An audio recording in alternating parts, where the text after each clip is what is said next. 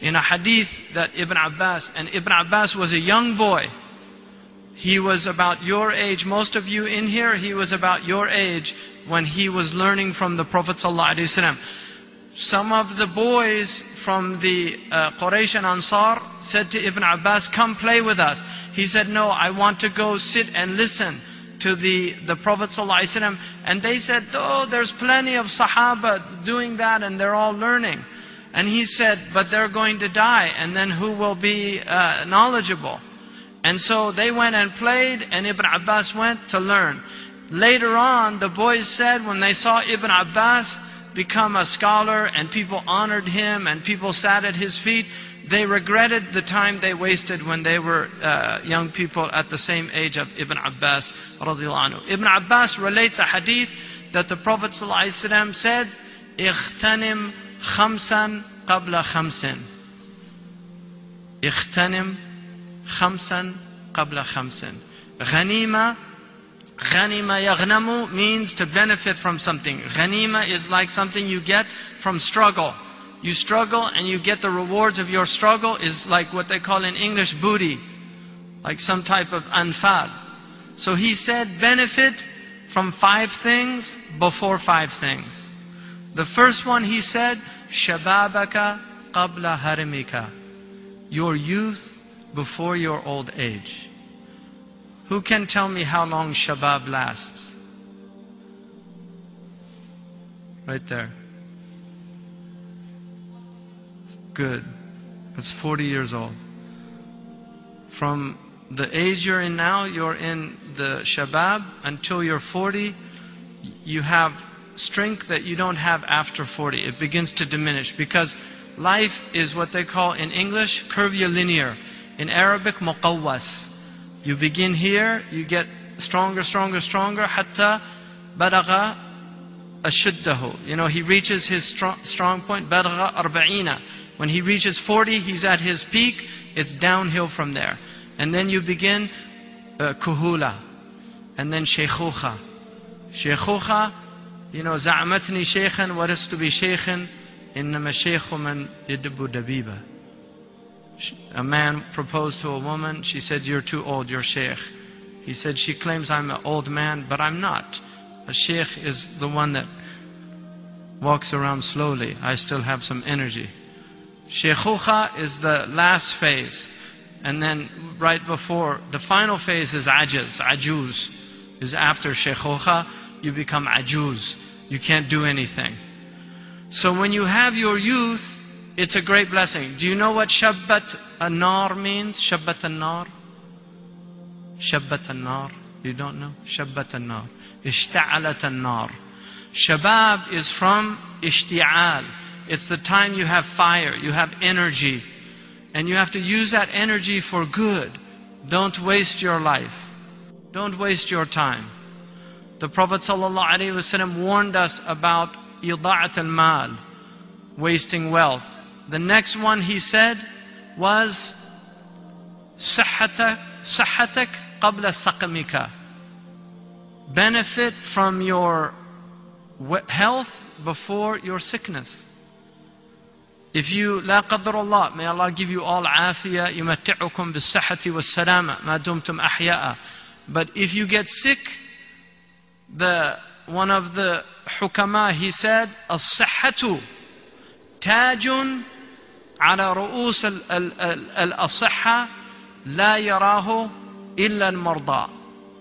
That health is a crown on the healthy, only the sick can see it. It's a crown on the healthy, only the sick can see it. So your health is a great blessing. Guard your health. Some of the shabab here already getting pouches, not good. You guys need to exercise. Don't eat bad food.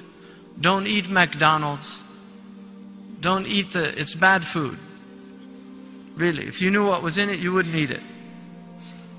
Don't eat, really take care of your health. Eat good food, healthy food. Don't eat a lot of food. The Arabs, they say, al-bitnatu tudhib al-fitna. Having big stomachs will cause your intellect to deteriorate. I just read 3 days ago in the International Herald Tribune an article on a study done in Sweden proving that the bigger the waist expands, the more mental deterioration there is. And they actually have proven that young people that have too much fat around their girth or their waist, they actually are already developing plaque in their brains. So exercise, get out, run around. You have your health, take advantage of it. You need to recreate. You know, exercise is a good thing. You have to recreate. Don't be studying all the time. But also don't be playing all the time. There's a time for each one. Right now you have to have balanced life. And then he said, sallallahu alaihi wasallam, he said to benefit from your malaka qabla faqrika. Benefit from your wealth before your poverty. Some of you are given allowances. Don't squander your allowances. Use them for intelligent things. As you get older, you see a lot of people waste their money. Wallahi, I was just in Mecca and Medina, and the amount of food that is wasted from people in those hotels. They go to the buffet and they pile their plate, and then they leave their plate at the table and like it's nothing. Israf. Kulu washrabu wala tusrifu. Eat and drink, but don't be wasteful. Don't be extravagant. Innahu la yuhibbul musrifin. Because God doesn't love people that are extravagant or wasteful. My wife and I, we took food every single time there was food left over. We took it down, and there were poor people on the streets of Mecca that were so happy to get the food. Don't think there's not people here in this country that if you brought them food, they wouldn't be happy that you gave them food. Wallahi. So really recognize the sacred trust of having blessings. Some of you come from wealthy families. Don't squander your parents' wealth. Utilize it on good things. There's orphans. You can pay $30 a month. My wife and I have an orphan in Indonesia. We get letters from this orphan. $30 a month, supporting an orphan. You can do that. Things, simple things that you can do at your age. Now. And then he said, فَرَاغَكَ قَبْلَ شَغْلِكَ اغْتَنِمْ. Utilize your free time before you're preoccupied. You're young people now, you have a lot of free time. You have a lot of free time. You're young people, but your free time is going to be lost. You won't have it forever. You'll get preoccupied. Sayyidina Umar said, تَفَقَّهُ قَبْلَ أَن تَسُودُ. Learn fiqh. Learn how to live before you're in positions of authority. We have ministers in many countries now, not just Muslim countries. In the West, you know Dan Quayle, he was a vice president in the United States. He misspelled potato. It's a famous story. He wasn't very bright. You know what he said when he got elected vice president? If I knew I would have got this far, I would have studied harder in school. You don't want people in positions of power that are not educated. You don't want doctors that didn't study hard. We have doctors now that cheat on their examinations. They go to school, they don't study, they cheat. Now how is that going to be when you go to get surgery and the doctor doesn't know what he's doing? And that's why the number 4 cause of death in the United States is from doctors' mistakes. Number 4, according to the Journal of American Medical Association, the number 4 cause of death in the United States is iatrogenic diseases, doctor-induced diseases, misdiagnoses, giving medicines people don't need, mistakes they make in treating the patients. You don't want doctors like that. You want doctors that know what they're doing, that studied hard. You know what they call a graduate from a medical school who got D's all the way through when he graduates? They call him doctor. And he might be your doctor. So you don't want to be that type of person, because you have a trust to so benefit from your time. Don't waste your time. And then he said, وَحَيَاتَكَ قَبْلَ مَمَاتِكَ. Benefit from your life before your death. You have a short time here. You don't know how long it is. Maybe 20 years, 30, 40, 50. Maximum, you're going to go maybe 100 more years, maximum. 120, people don't live beyond that. Very rare. for somebody to exceed 120. Most people now, average death is between 60 and 70 years globally. The Prophet said, أَعْمَارُ أُمَّتِي مَا بَيْنَ السِّتِّينَ وَالسَّبْعِينَ. It's a miracle of the Prophet, because he said the lifespan of people after my religion starts until the end of time will be between 60 and 70 years. That's a miracle of the Prophet ﷺ, that he didn't need to do statistical studies to find out the mean, the median, and the average lifespan. Allah told him how long people were going to live for his ummah, which means Muslim and non-Muslim, because it includes everybody after his message. So he said, أَعْمَارُ أُمَّتِي مَا بَيْنَ السِّتِّينَ وَالسَّبْعِينَ. So most of us will live between 60 and 70 years. It's a limited amount of time. My suggestion to you, don't watch television except maybe on the weekend, and then watch things that are worthwhile. I wouldn't just watch waste things. If it's a film that has some good meaning or something useful, or there's a lot of interesting National Geographic and other programs that you can benefit from. Some of the programs that use good Arabic, you can learn Arabic. So there's even some of the cartoons and things are using Fusha, that you can benefit from that. But don't waste a lot of time doing that. I wouldn't watch television during the week, because you have to study. And then the time that you're not studying, instead of watching television, you should be out kicking a ball around, getting some exercise, exercising your body, visiting your friends, doing intelligent things with your friends. These are the things that you should be preoccupying yourselves with. And I'll finish with a story I told the girls, all right? Because it's useful for you as well. There were three fish in a lake. One fish was brilliant. The other fish was intelligent. And the third fish was ahmaq. Samakun ahmaq. A stupid fish. All right? And one day, the lake wasn't big. One day a fisherman came and he started casting his net.